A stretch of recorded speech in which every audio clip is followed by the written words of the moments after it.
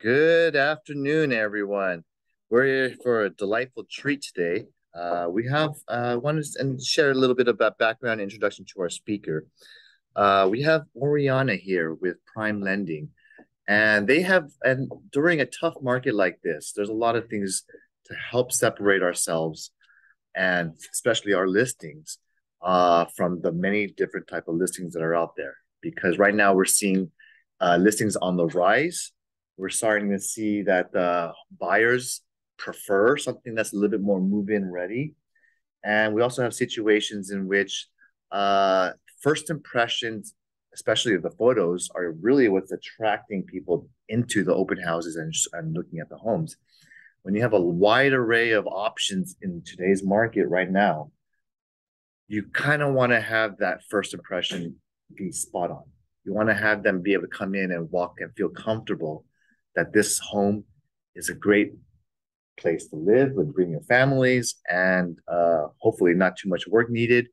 So that's what people want today. The buyers, especially the first time home buyers, the millennials, they don't want to have a headache of fixer uppers or construct contractors that are going to give them outrageous quotes and bids.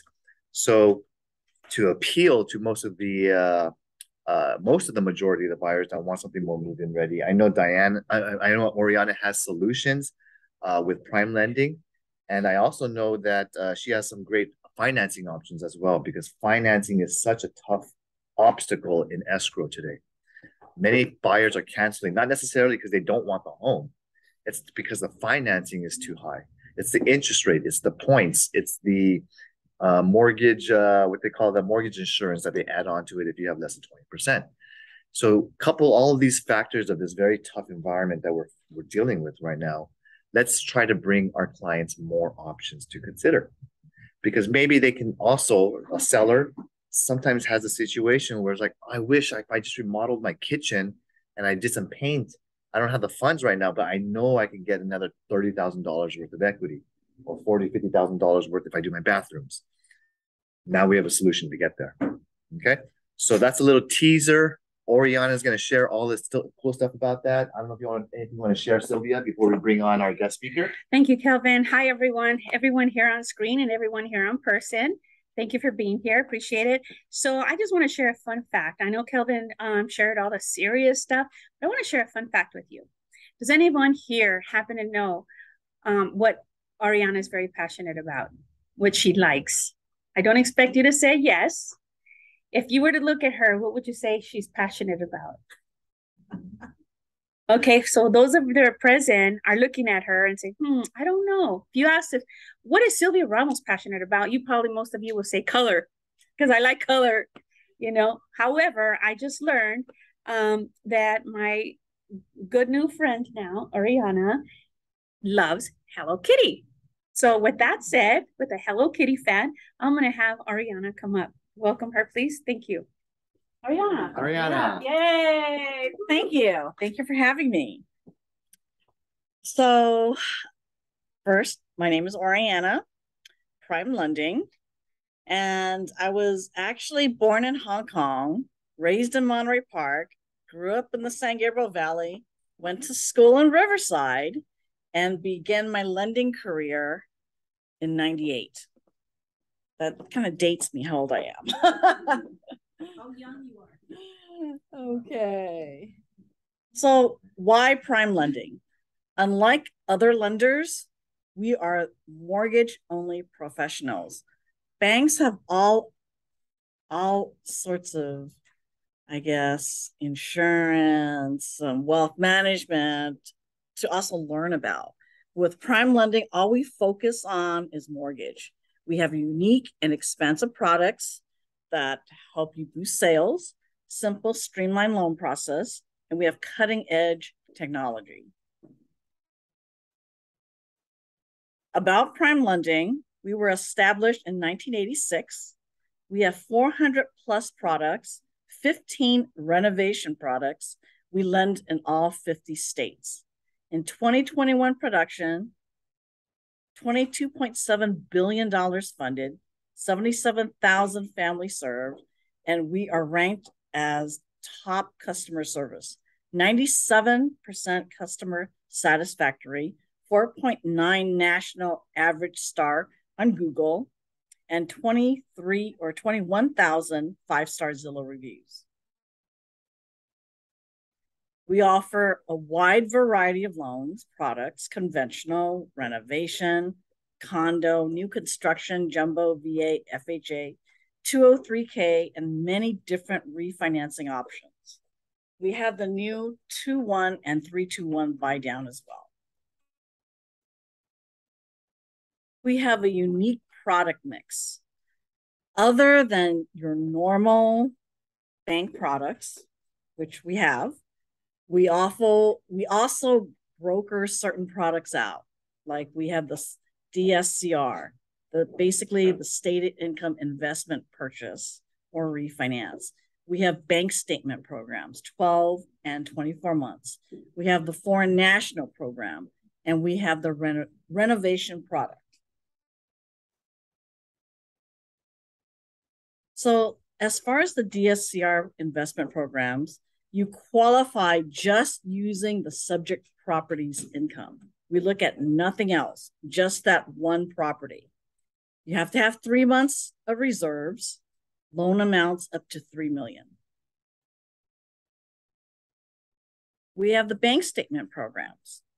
So we have the 12-month and 24-month borrower prepared profit and loss bank statement for basically for self-employed borrowers. There's no tax returns needed, and there's no W-2s needed to qualify. Second homes can qualify, and loan amounts up to $3 million. We have the foreign national program. Loan amounts up to $3 million. You don't have to have credit. No credit score is okay. Cash out proceeds can be used towards reserves. And again, loan amount up to $3 million. As far as renovation loans, with the renovation loan, home buyers finances the home purchase plus the cost of the repairs. So it's one application, one approval, one loan closing, one monthly mortgage payment with a fixed rate, and optional and required updates allowed. So what can be done on a renovation loan? Everything. I mean, basically, you could have one remaining wall. You could do room additions. You could upgrade everything, new plumbing, new everything, basically. You could add square footage.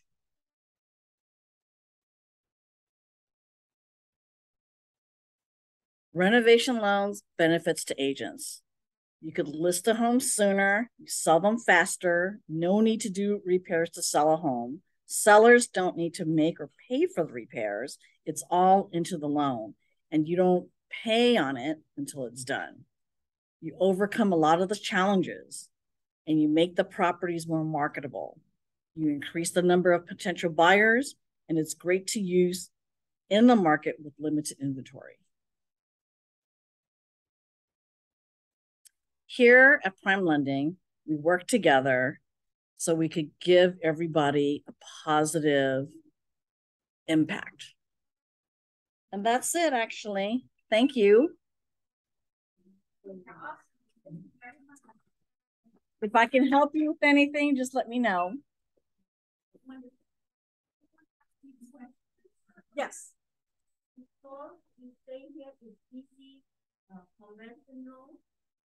Yes. How easy is it? What kind of the documents they need to provide? Well, with regular conventional loans, it's full documentation. So we need your basic items, your 2 years of tax returns, 2 years of W-2s, current paycheck stubs.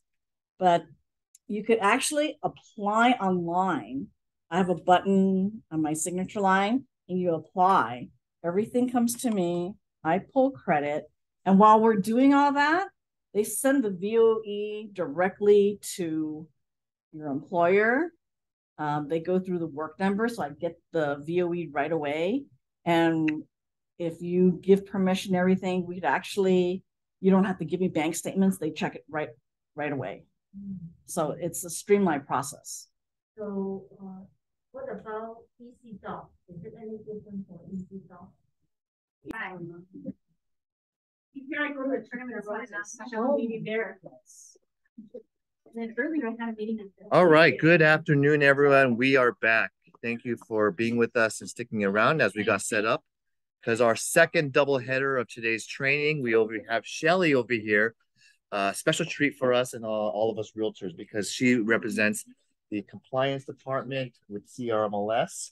And we all know we all want to stay and avoid violations or warnings and all of that stuff. And there is people behind the scenes, believe it or not robotic, who review, who understand, who actually try to get realtors to cooperate, try to understand with all the new clear cooperation policy, all of the new mandates that we are in compliance as when we're presenting and publicizing our listings.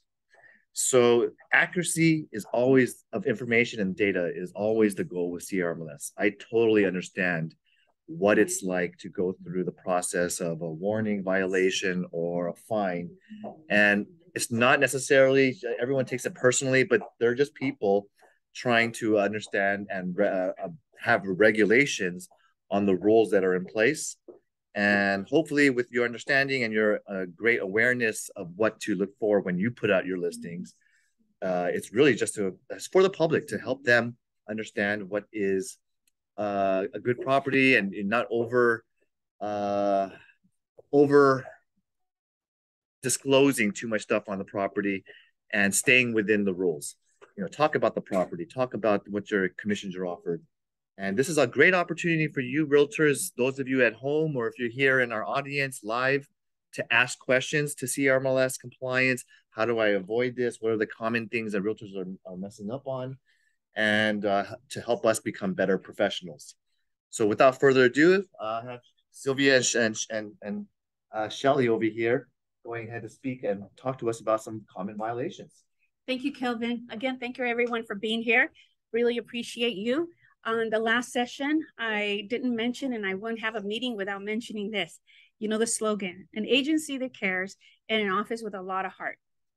So with that said, I'm very proud and honored to present to you, as Kelvin mentioned, Shelly. Shelly is a very important person for all of us. We want to be on her good side. We do not want to be on her bad side.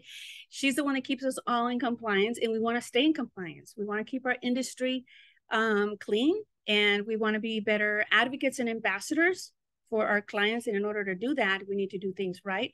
And that's why she's here in person. And I want to share a fun fact about her. So Shelly likes peacocks. So interesting enough, with Shelly liking peacocks, our office mom here, Mary, has a great friend that does origami art pieces. So we have this great art piece here in the office, which is a peacock. So as part of her parting gift after she's done, took a photo of her with this beautiful peacock, and hopefully she'll always remember us that, we're the good ones. We're the good people. Thank you. And with that, Shelly, it's all yours. Okay. Good afternoon, everyone. Nice to meet you all. Thank you for having me. My name is Shelly Walsh. I'm one of the supervisors in the compliance department at CRMLS. I handle all of our research and education. So my job is to maintain the accuracy of the compliance section of our website, and also to go out and educate agents and our members on how to avoid violations. So I am going to go ahead and get started. All right, got it. Okay, so we have a ton of information on our website regarding compliance. Any question you have is probably going to be able to be answered on our website. So our website address is go.crmls.org. And then you're going to see this screen here. So you're going to click on that compliance button. And when you click on compliance, it's going to take you into a whole new world. And you're going to find all sorts of good information in there. You're going to find frequently asked questions. You're going to find a full set of our rules and regulations, our citation policy, all different forms. I'm going to be mentioning some different forms during the course of the presentation. So this is where you would locate forms. There's also something in here called knowledge base, and it's just a button. So you click on knowledge base and it pops up a search bar. And any question that you have, any topic that you have, you can go to knowledge base, type in just a few words of what your question is, and most likely you're going to find some information about it there.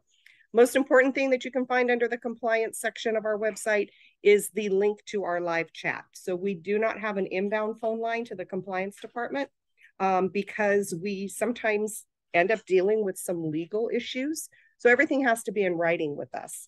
So if you want to communicate with this compliance department, the best way to do it is via live chat.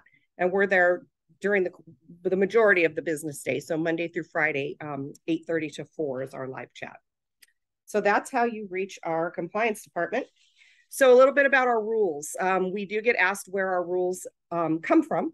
And initially our rules are based on model rules that were developed between CAR and NAR. And then there's additional rules that are proposed by the CRMLS Rules Committee. So CRMLS is the nation's largest MLS. So we have 110,000-ish members, and we have 41 associations that are members to us. So the MLS Rules Committee is made up of one member from each of those 41 associations, and they collectively form the Rules Committee. So they get together, they discuss potential new rules, they discuss revisions to existing rules, they discuss maybe removing some rules, changes. And once they have enough put together, they then propose it to our board of directors, our CRMLS board of directors. And they are the ones that ultimately vote on and enact our rules. So the compliance department, we don't create the rules, we just enforce the rules that are given to us. Okay, so here is a screenshot of our citation policy. If you were to go in on our website and look at it, this is just a portion of it, but basically it's broken down into 3 sections. The first section is the rule number. Second section is whether or not the rule comes with a warning. The third section is a summary of the rule. And then the fourth section is the fine amount in the event that you are found to be in violation. So this fine amount would be attached to the citation that you ultimately, hopefully don't, but if you were to receive one. So if a rule does come with a warning, we're going to send an email to you and we are going to ask you to do one of 2 things. Either go into your listing and make a correction that we have found to be in potential violation, or we're going to ask you to provide additional documentation to us for review so that we can determine if a violation has actually taken place or not. We give you 2 days to either make a correction to your listing or to provide us with the additional documentation. If nothing is done, we don't hear from you at all, we will move forward and issue you a citation. If it is a warning, if it's a rule that does come with a warning and we issue you a citation, within that citation, we're still going to ask you to make the correction to your listing or to provide us with the documentation. So we're going to give you an additional 2 days to please do so. If you choose not to do so again, we'll get into that. It actually falls under one of our rules where you will be issued a second citation, but we'll talk about that in a minute.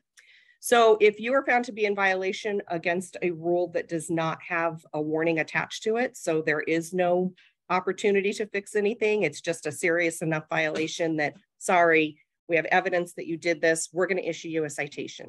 So whether it's a warning or not, and if you receive a citation, you have 20 days to do one of 2 things. You can either pay the fine or you can submit what's called a citation review request. And this is basically an appeal.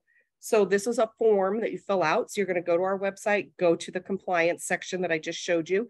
There's a button there for a citation review request. It's going to pull up a form. You're going to fill in all of the fields. You have the opportunity there. If you have evidence that you would like to upload as to why you shouldn't be found in violation, you're welcome to upload it. Once that's complete, it gets sent back to us electronically. You only know it goes through if you get a confirmation that it went through successfully. If for some reason you don't get a confirmation, something was wrong and we didn't receive it. So you don't want to run out your 20 days and then be in a bad situation. So make sure that if you're going that route, that you always get the confirmation. So what happens to the fine? So every citation has a fine amount attached. So let's say that you submit the citation review request. The fine is not going to be due at that time. What we're going to do is we're going to temporarily withdraw the fine. And then your citation review request, once it comes to us, we review it, make sure it's complete.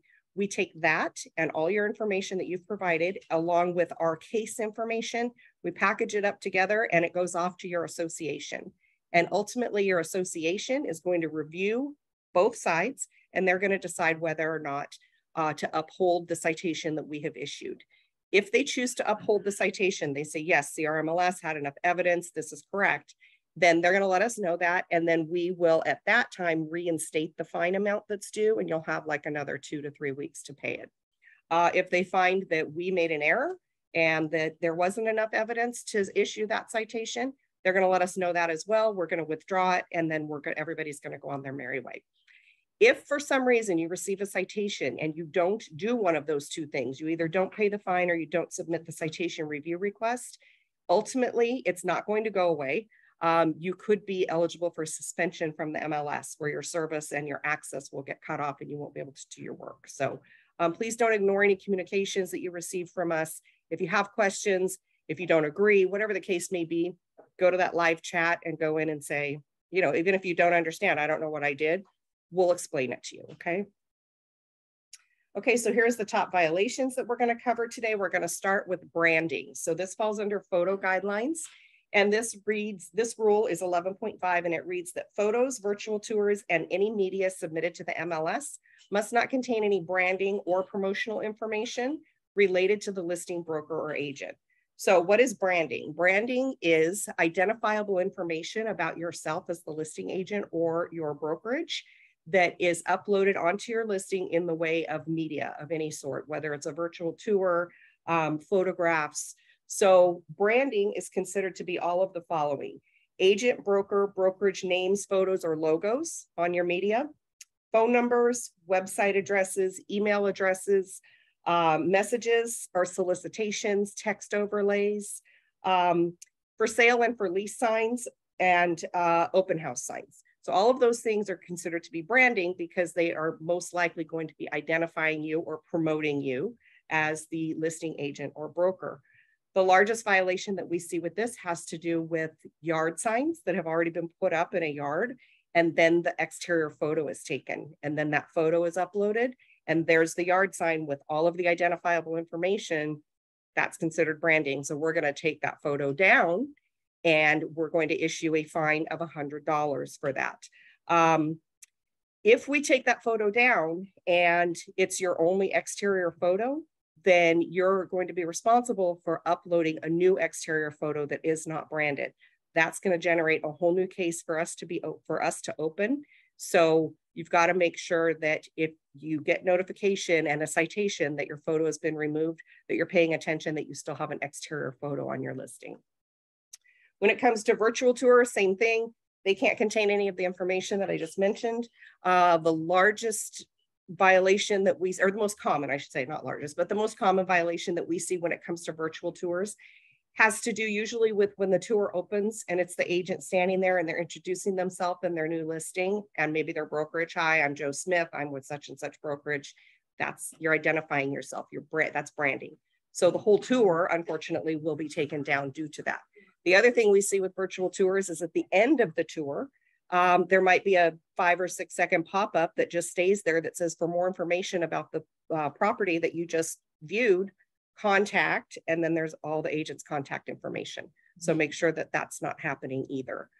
YouTube videos. So when you're uploading a YouTube video, channel names are a big issue. You cannot use your name if you're the listing agent. Your channel name cannot be your name. Even if you don't identify yourself as a realtor, you cannot use your name.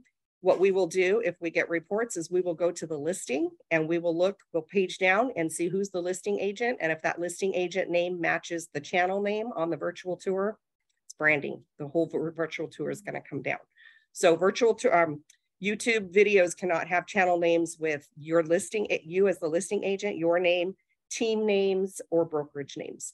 How do you get around that?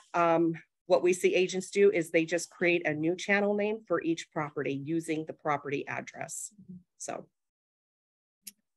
okay, so Rule 11.5 also encompasses copyright issues.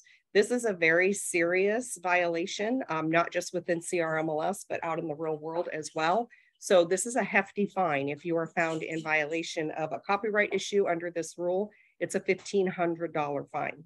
So it's very important to understand what's considered to be copyright.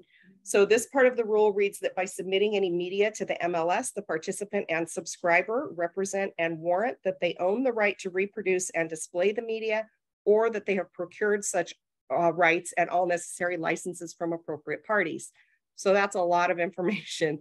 So I like to break it down into two sections. So it has to do with production or creation or ownership, origination, who originated those photos, and then the permission to use those photos. So we've given you 3 different scenarios here. Scenario number 1 is if you take the photos yourself. Do you need permission from anybody to upload those photos? And of course, the answer to that is no, because you took them, you own them, you're the originator. You don't need to ask anybody's permission to use your own photos. Scenario number 2 is if a photographer takes the photos on your behalf, do you need permission to use those photos? And the answer to this is yes, even though you've paid for those, most likely, you don't own them. The photographer owns those photos. They own the originals, and you are going to need written authorization from them prior to using those photos. So do not upload the photos and then remember that you needed written authorization and get it from that photographer afterward. Because if it ever comes full circle and there's an investigation and we can tell when you uploaded those photos versus what the written authorization is dated, if the authorization was obtained after, it's still going to be found in violation. So make sure that you're obtaining your written authorization before you upload any photos if they're not your photos. As far as written authorization, so some photographers do have their own forms, contracts, whatever you want to call them. We don't recommend signing those because most of the time it's going to, the written authorization is going to protect the photographer probably more than it's going to protect you. So we don't tell you not to, but it's just not recommended. There is a form on Zip Forms. It's called the PIA, or the Property Images Agreement Form. And I have an example of it here in a minute or two. This is one that we recommend that you use if you can. Some photographers won't sign it. In that case, then you're going to have to negotiate back and forth with what's considered, what they consider to be acceptable. But we do recommend it. Any written authorization that you obtain, you do not have to provide to us. You just keep it for your files in the event that we ever do ask for it down the road. But the PIA form is simple. It protects everybody involved. So it's just the one that we recommend, and it's on Zip Forms. Third scenario is if you use photos from another listing or another website. So you can do this, but it's going to take a little bit of work. So if you have if you find a previous listing and you like maybe it's you're listing the property again, and you like the photos that were taken on the last listing, you're going to have to find out, if you want to use those photos, who took those photos. Was it the previous listing agent, or did they hire a photographer? So you're going to need to find that out. You're going to need to get the written permission from the appropriate party, and you're going to need to obtain the original photos and upload those. Never ever right click and copy a photo from a previous listing or anything on the internet, even if you have the written authorization to do so. The reason why we will know that this happened is because when a photo is uploaded using an original to the MLS, in the bottom right corner, there's a watermark created. And all it says is CRMLS, and it doesn't impede your photo or anything. You can see right through it, but that's how we know, okay, that was an original that was uploaded. If you get permission even, and you right click and copy from that previous listing, and you bring that watermark on that photo over to your new listing, now you're uploading that photo.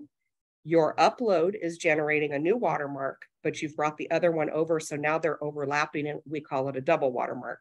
And if we get reports that someone is using my photos from a previous listing and I did not give them the authorization to do so, that's the first thing we look for, is a double watermark. And if they're found, we remove every photo with a double watermark and we issue a fine for $1,500. No warning. Pardon me? No warning. No warning. That's not per photo, that's total. Total. But we will take down all of the photos that are double watermarked. And we see it quite often, that all of the slide deck of photos might be double watermarked. It does happen. So then all of your photos are gone, and now you've got the issue again with no photos on your listing and all of that. So do not ever copy photos from a previous listing. You always need to use original photos. Yes. let's say I see a listing on Trulia or Zillow, can I use that one or no? You cannot upload that to the MLS. Can I upload to my Facebook or Instagram? Yeah, we don't, yeah, we have no jurisdiction over that. So yeah, as long as you're not uploading it to the MLS, you won't be in violation. You have the permission of the previous listing agent. If you need to get the original photos from them and upload those. You can't take them from a previous listing, even if they gave you authorization. You can't take them from an MLS listing to another MLS listing. The watermark is can easily remove. Pardon me? The original one. That's still a violation. It's not the watermark. That's the issue. It's the ownership, copyright. Right. Okay, so moving on to, can I use Google, Bing, Yahoo, Getty, or other third-party images? And basically the same thing as no. They are never going to grant you written permission to use anything off of their website. So the answer is just basically no. You cannot copy anything or pull anything from any third-party website. Yes. If I have a listing last year or lease, I'm going to have it this year.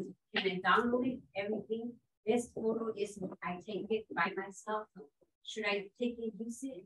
If they're, so the previous listing was yours and you took the photos, yeah, you can use those again because they're your photos.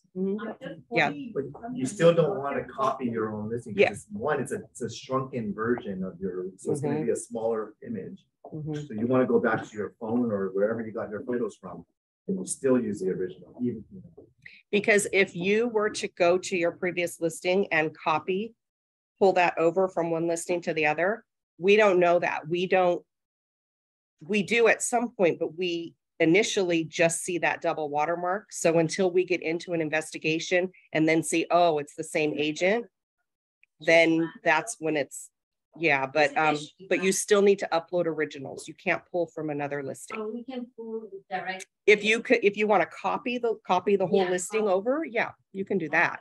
Yeah. But just don't individually click and bring those photos over. But yeah, you can copy your listing. Okay, so the biggest offender we see having to do with third-party sites is Google.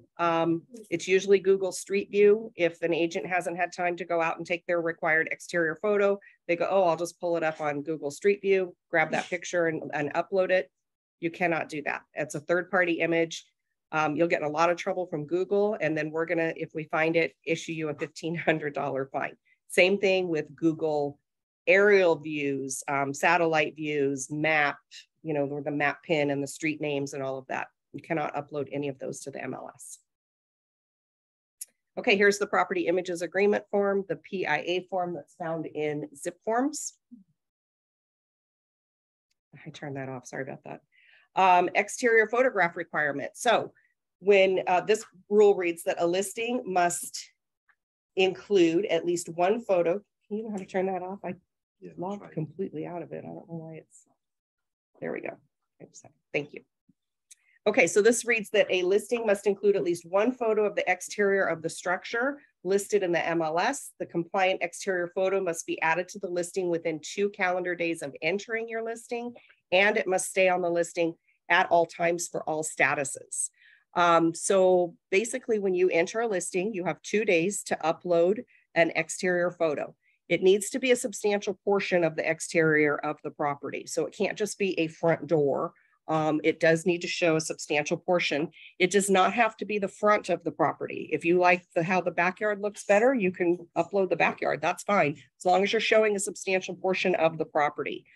Your one exterior photo has to stay on your listing at all times. So if you close escrow, you can take off all the photos that you want before you close your listing, but you have to leave an exterior photo, one.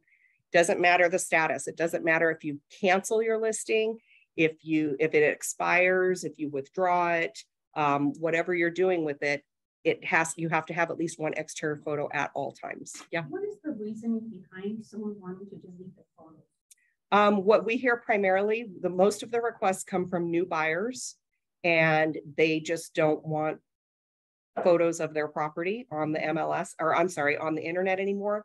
We get requests from police officers, judges.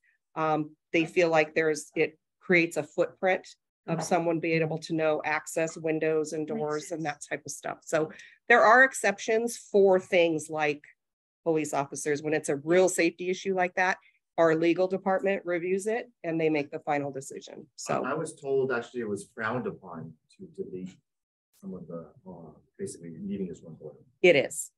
It is, but if we get the request and it's, like I said, it's a, well, rule 11.8, how do I want to say this? Rule 11.8 does not allow us to remove any information from a closed listing or a finalized listing.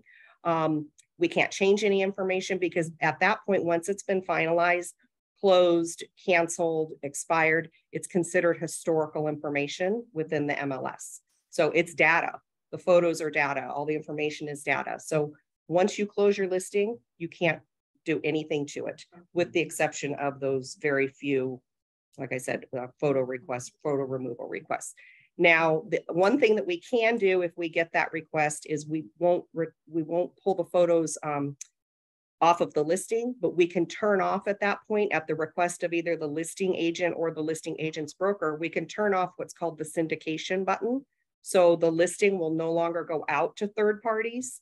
However, whatever has already been sent out is still out there. So something on realtor.com, if there's still photos and we've turned off our syndication feed, then you have to contact them directly and tell them, I want those photos off the internet. Okay. So that's as far as we can go. Removals of photo, we talked about that already. These are just some examples of media violations. So the very top left, be careful what you're capturing within, I'm sorry, I skipped a whole part. I got sidetracked. When it comes to people on the, let me back up to that slide. And pets. When it comes to people on the, way back, there we go. Images of people, children, images of children will be removed immediately. What we see usually if somebody does upload that is they're trying to portray how fun and clean the pool is. And so there's kids playing and splashing in the pool. No, you can't do that.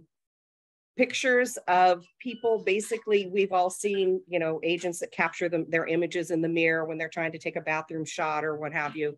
Yeah, that'll be taken down. The only exception to people in your photos would be if you, for example, were listing a beach property or coastal property and you want to upload a photo of the nearby beach. They're probably going to be people on the beach, as long as they're not identifiable, as long as their face is far enough away that somebody wouldn't say, hey, I know that person. Usually when they're far enough away, their face is kind of scrambled a little bit. If they're walking down the beach, maybe they're walking away from the camera, they have their back to the camera, you can't identify them. Those probably aren't going to be found in violation. Same thing with animals. So if you're selling a ranch style property and the property maybe has a barn or horse stables and there's horses or livestock within the stables, that's okay because the stables and the barn are going to go with the sale of the property, but just don't take a picture, an up close picture of a horse or an ostrich or a selfie.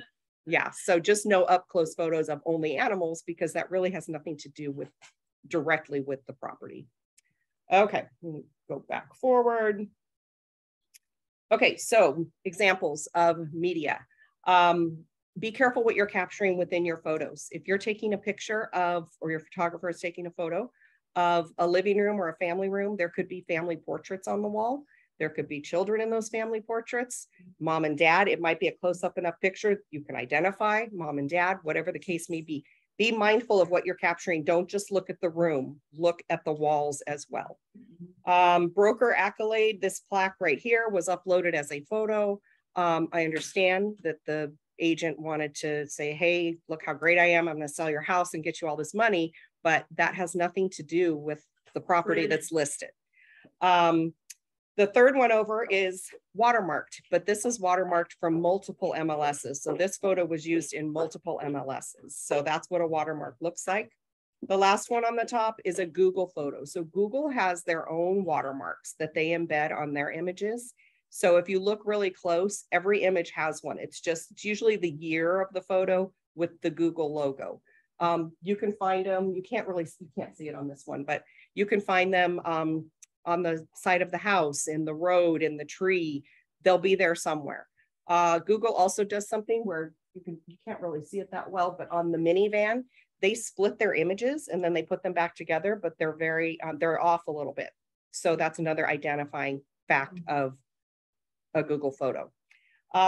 Moving down to the bottom, this gentleman, he was in the pool and I don't know why someone would upload a photo of a man posing in the pool. Picture of the pool is fine, not the man. He very easily could have been identified because it was a close-up enough picture. QR codes, please don't upload those at all because they have one purpose and one purpose only, and that is to lead back to contact information. The third one is someone actually uploaded this as their exterior photo. So your photos need to be real, true life photos, not cartoons. And then the last one is, of course, a Google aerial view. We can tell because of the map pin and street names and all of that. Okay, so moving on to inaccurate information. This is rule 8.3. This one's pretty self-explanatory. Just make sure that the information that you're uploading to your listings is true and accurate to the best of your knowledge, that you've put in some sort of effort to make sure that it's true and accurate. Make sure that when you're entering your listing and all those features buttons that you need to check off, that you're checking off things that are true and correct as they pertain to the listing.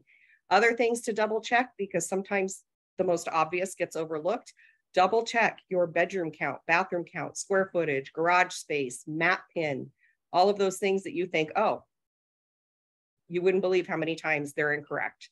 So just make sure that you're checking even the obvious. If for some reason we do find that you have inaccurate information on your listing, that does require a warning. And so we are going to send you an email and ask you, we're going to be very specific and tell you, please correct blah, blah, blah. And we're going to give you a correction deadline, a correction date deadline. Can I pause right there? Yes. Maybe I'll show them an example. Sure.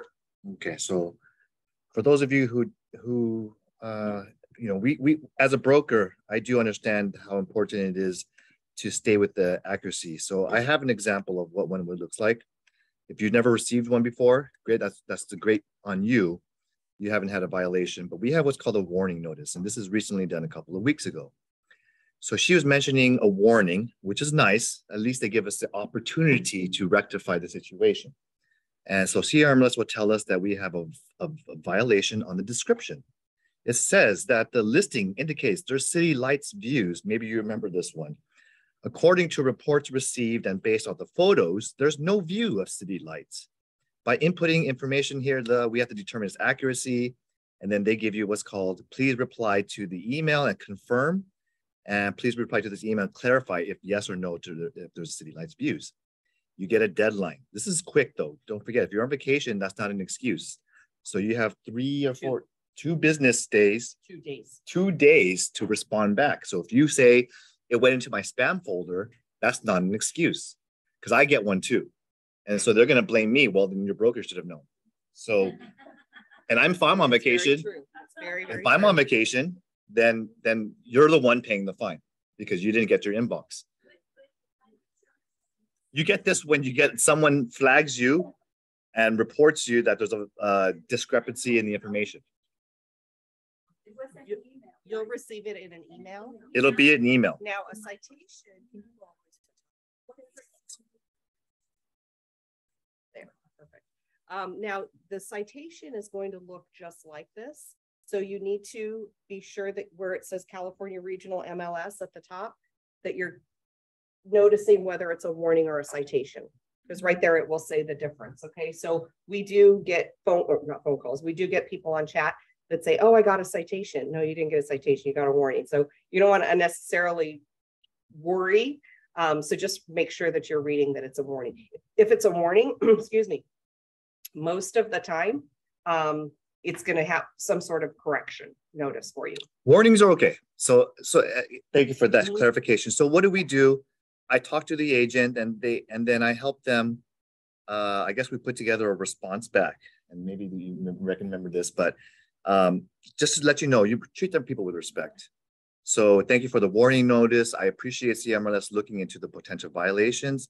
I understand your importance. And so I give them the definition of city lights view, which I don't have the definition of city lights from the response. We apologize in advance if there's any error. CRMLS has full authority to remove the field of City Lights view if they desire better data accuracy. So anyway, we give an explanation, and then from our assumption and what we do in terms of this listing, it's situated on a corner lot with partial views of a commercial district area, Valley Boulevard. We reply and show pictures that we didn't think was relevant to the property, but it is about 2 blocks away from hotels, 7 to 8 story. So we didn't use the photos of the hotel in our marketing, but it qualified as technically City Lights views. So we labeled it as City Lights views because we have that. And so we did that, get a definition, and gave a yes or no. And then we have photos of street lights, of city lights, and gave a picture of the hotel at night and at day. So you can see the lights. That's a lot more than most people do. Quickly, what they do back is based on the photos you provided, they say it qualifies. As such, we have removed, if it qualifies, I don't know why you remove this from the field.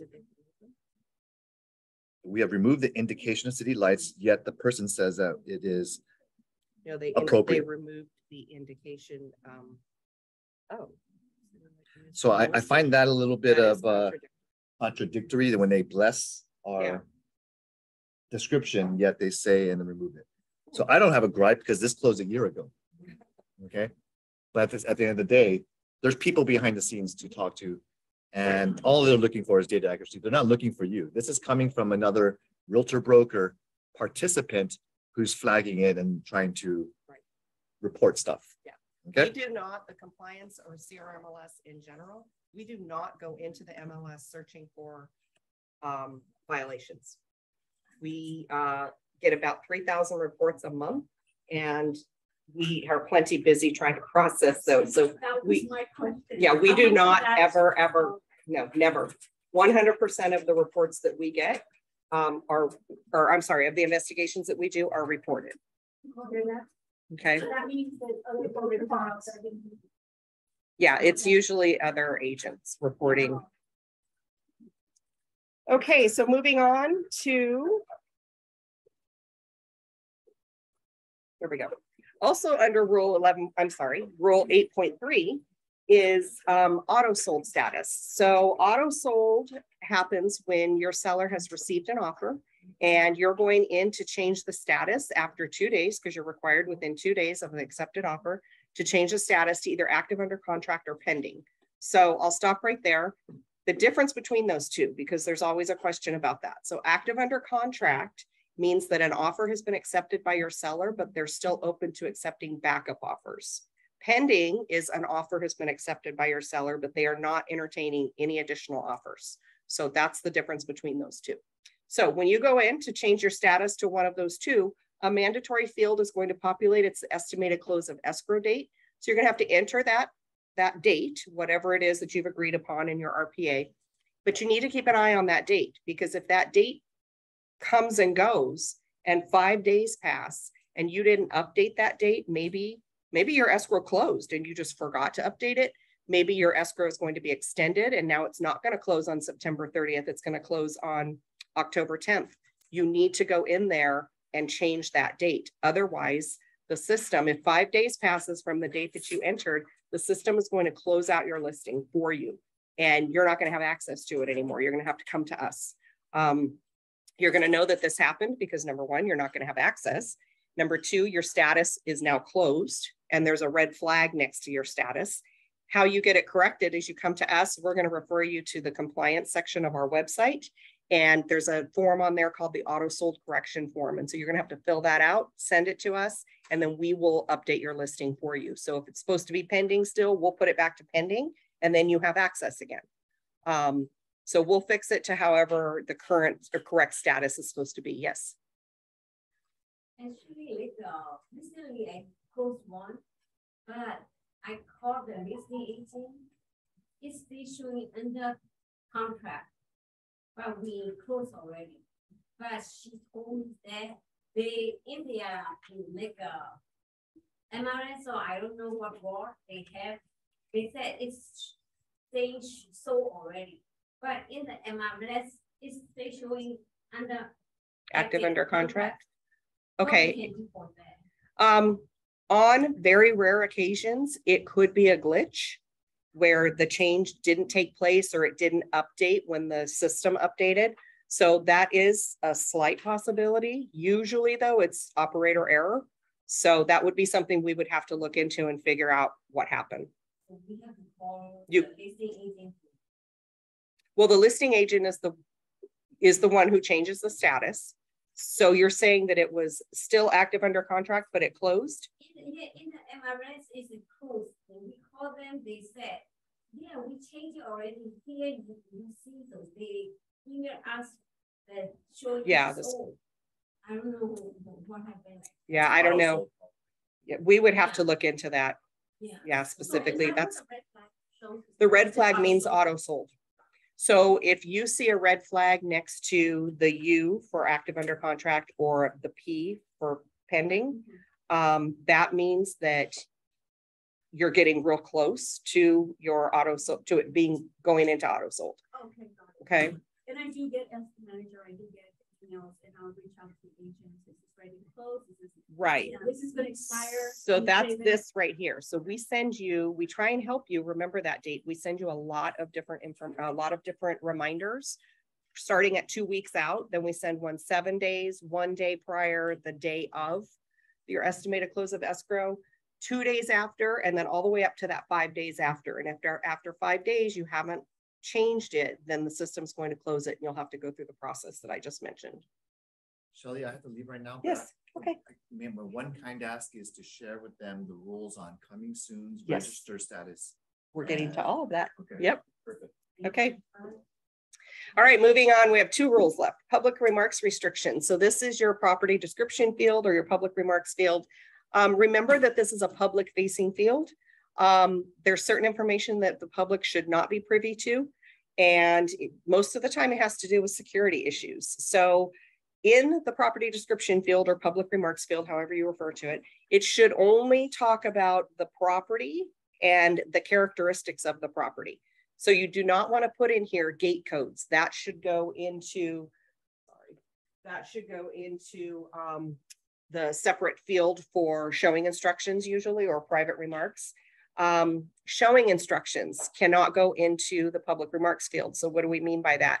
An example is we had an agent put into this field, do not show the property.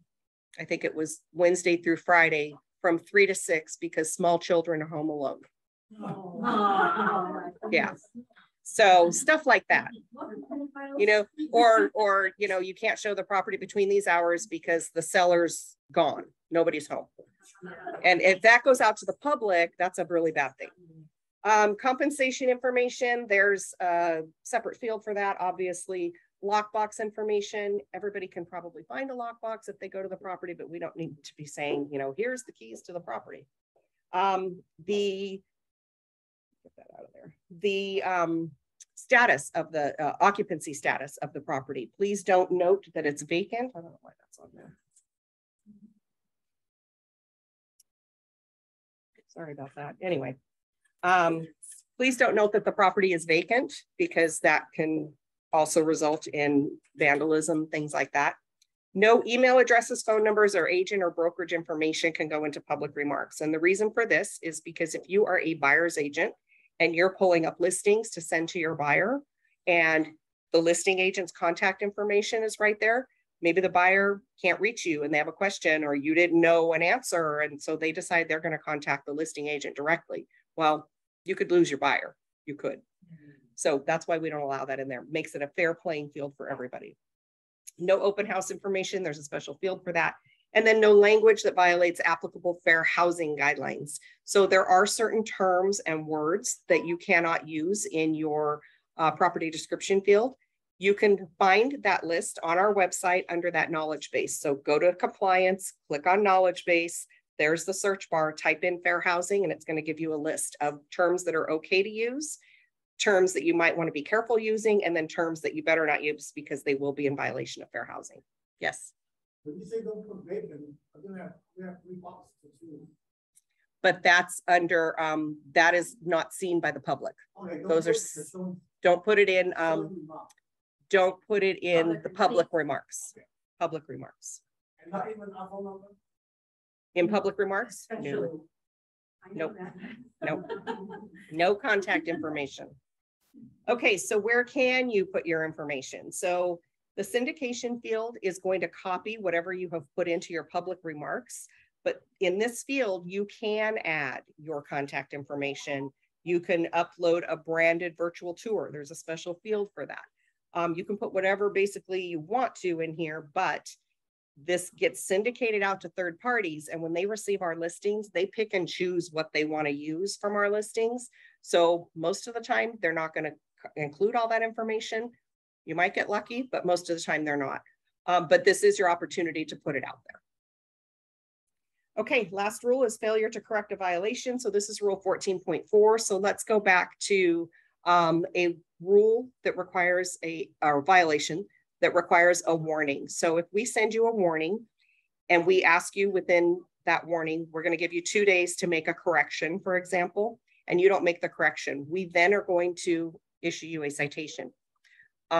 Within that citation, we're going to give you another 2 days to please make the correction. If you still don't make the correction, we're going to move on and issue you a second citation for not basically listening to instructions in the first citation and making the correction that we asked you to make. So if you get one of these, you're going to have 2